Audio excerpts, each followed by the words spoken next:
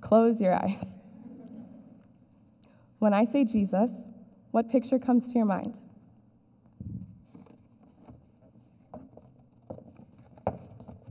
Now, open your eyes. Does he look something like this? As a Christian and an African American, I've been asked many times why I associate myself with the white man's religion. But my response is that religion doesn't have a race. There is no form that requires you to fill in the bubble for your ethnicity before you can become a Christian. So why is it that so many people see color when they think of God? The answer is the devastating lack of representation in the visuals generated by the church. Christianity is incorrectly perceived the white man's religion because unconscious bias leads to a disparity between perceived reality and verbal messages. Now, you may be thinking, I'm not Christian, why should this speech matter to me? But the truth is, lack of representation is everywhere, not just within the church. Ironically, unconscious bias does not discriminate. It affects our schools, our communities, our workplaces, and our places of worship. If you are working to create an inclusive atmosphere in any area of life, then my speech applies to you. So let's get started. If you were to look up Adam and Eve or Jesus on Google Images, the majority of the photos would look like this. These characters have been depicted as white Europeans for hundreds of years. But is there anything in the foundations of the Christian faith to justify this? To investigate, I went to the Bible. The very first book is Genesis, which is where the story of Adam and Eve takes place. Genesis 2:10-14 states that a river went out from Eden to water the garden. From there, it divided and became the source of 4 rivers. The third river is the Tigris, which runs east of Assyria, and the fourth river is the Euphrates. The Tigris and Euphrates rivers were in a location called Mesopotamia.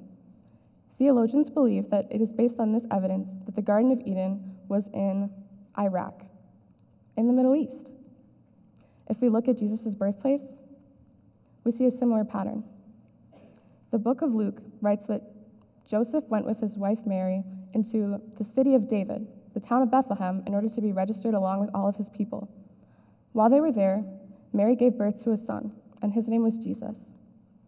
Bethlehem borders the Gaza Strip on the left side, which is in Egypt, which is in Africa. Biblical evidence shows that these major stories which make up the Christian faith actually take place in Northeast Africa and Western Asia, not in Europe. So if not from the Bible, then where does this misconception come from that Christianity is primarily the white man's religion? This incorrect perception is caused by an overwhelming lack of diversity in the Christian mission field. In order to reach those who may be hearing their message for the first time, missionaries intentionally go to countries where people know little about their religion. Therefore, they are perceived as a sample group for Christians everywhere. And if the only missionaries one sees are white, it is perfectly logical to assume that all missionaries are white and that it is therefore primarily the white man's religion. Let's look at some examples. These are 3 teams from local churches who went to Kenya, Nicaragua, and Haiti this past year. Let's take a closer look.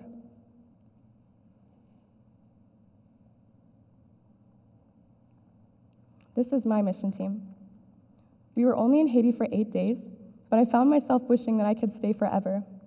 I fell in love with the bright-colored buildings, the vendors riding donkeys on their way to the market, the joy of calling to strangers in the street, "Bonsoir, good afternoon," the red dirt that I could taste between my teeth and feel between my toes after playing games with little kids in the dirt, and the call of roosters, waking me up at 4 o'clock in the morning so I could watch the sunrise over the mountains. Haiti is a beautiful country, and we were there not just to admire the scenery, but to tell people about Jesus. In order to do this, we used a wordless picture book to overcome the language barrier between us and the Haitians. This is the very same book that we used, and on every page, Jesus is depicted as white. I noticed this while we were training for our trip, but I didn't want to bring any attention to race, because out of the 22 students and leaders on my team, I was the only one who wasn't white.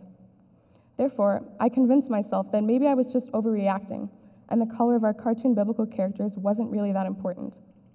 But I soon saw the danger of this lack of visual representation. We shared this white book with a black man on the side of a dirt road. He listened intently to what we were saying, and when we finished, he said, "I understand your story, but why is Jesus white?" And we said, "He's not white.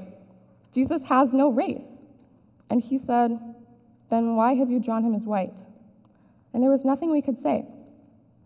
Ultimately, he rejected Christianity because he didn't see himself represented in our story. And this was not the only way that we witnessed the lack of visual representation and the power that it has. While we were in Haiti, my team visited an organization set up by missionaries from Minnesota that provides education for Haitian youth. The leader of the school introduced us to some of her students before informing us that most of them would have to quit school in the following year so that they could get jobs to provide for their families. A common saying here, she said, is that the Haitian dreams for the Blanc. These kids have grown dependent on white missionaries to survive. Her words broke my heart. For as long as I can remember, I have been surrounded by successful Black lawyers, missionaries, entrepreneurs, and corporate leaders. Their presence alone showed me that I was capable of creating a future for myself. This vital catalyst for success, believing that you can be successful, was taken from the Haitian kids and the fact that they saw primarily white missionaries. After an earthquake struck Haiti in 2010, a USA Today article noted that over 10,000 non-government organizations flooded the nation in order to help, including churches, volunteer teams, and charities that consisted mostly of white affluent Americans. While the work that they were doing was incredibly helpful, their overall presence showed the Haitian children that they would never be able to provide for themselves and that they would always be the ones in need. There was no one to show them that they could one day be successful and support themselves. Regardless of your religious viewpoint, please hear me when I say that what people see when they look at you will always speak louder than your words. While unconscious bias is a very complex and difficult issue to solve, we can begin to tackle this particular facet concerning the lack of visual representation in 3 steps. First, do your research.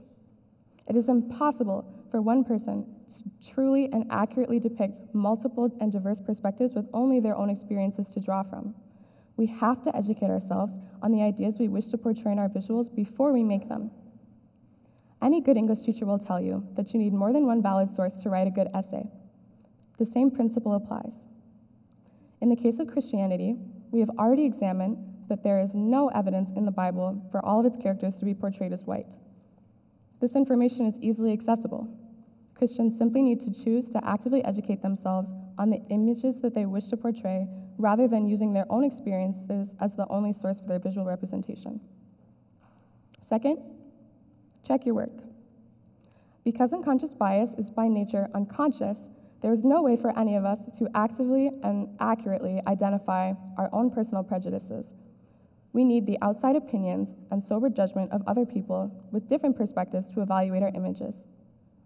To revisit my experience in Haiti, the unconscious bias of our wordless book prevented us from truly and passionately advancing the message that we were trying to portray in our visuals. Had we actively pursued outside opinions while we were still creating our visuals, our unconscious bias could have been identified, and so many conflicts would have been avoided. Finally, be intentional. In order to truly root out unconscious bias, we have to be intentional in creating a space where people feel safe enough to voice their opinions without fear of consequence. Let me give you an example. I've been running on the Edina Girls track team for 2 years now. It is by far one of the most inclusive and rewarding activities I've participated in so far at the high school. Through personalized notes on our lockers before meets and encouraging speeches, our coaches inspire us to run after our goals and do our best. In addition to this, the captains and leaders all work hard to create an environment where people feel safe enough to make new friends and meet new people. There's a lot of intention that goes into making the track team an inclusive environment. This year, our coaches wanted to try something new to further uplift our team. They created a mascot, Edna. She was similar to an American Girl doll. When our coach first introduced her to us, she held her out in front of the group and said, "This doll represents every single runner, jumper, and thrower on our team." We have girls of all different sizes and body types and races on our team. One look at these pictures would tell you that visually, Edina does not represent every single athlete on our team. The idea of a team mascot still worked really well. But after talking with some of the other athletes, I found that I wasn't the only one who noticed that Edina didn't visually represent us as a whole. Fortunately, my coaches conduct an anonymous survey at the end of each season to discuss things that went well and things that didn't without any fear of consequence. This allows me the freedom to address issues like a lack of visual representation or unconscious bias without worrying about whether or not I will lose my spot next year. Something as simple as this can serve as a solution to lack of representation. Therefore, this is a serious issue that needs to be addressed that not enough people are talking about.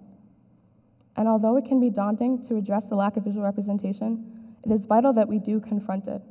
Had I found the courage to talk to my mission team about my apprehension concerning our wordless book while we were still in training, again, a lot of conflicts could have been avoided. Therefore, the question is not, should we address unconscious bias, but rather, how do we address it? It requires respect from both parties. You cannot point out an issue like a lack of visual representation with the intent of just shaming someone else and making a scene. Rather, you have to want to move forward and actively look for a solution. Alternatively, when people approach you in a respectful attempt to address a lack of visual representation, don't get defensive and don't get offended. Instead, when they feel safe enough to come to you, recognize the opportunity for growth. In conclusion, lack of visual representation causes damage in communities across the globe. It creates a divide between those who see themselves and those who don't, but it doesn't have to. Unconscious bias may feel like too big of a fight for us to take on, but you have so much power at your fingertips. The next time you make a PowerPoint presentation or a video or a sign or a poster, you have a choice to make. It could be as simple as choosing a different stock photo, because our visuals really do carry that much weight. Will you join me in raising awareness by correcting the lack of representation in our visuals? Or will you close your eyes and refuse to see what's right in front of you? Thank you.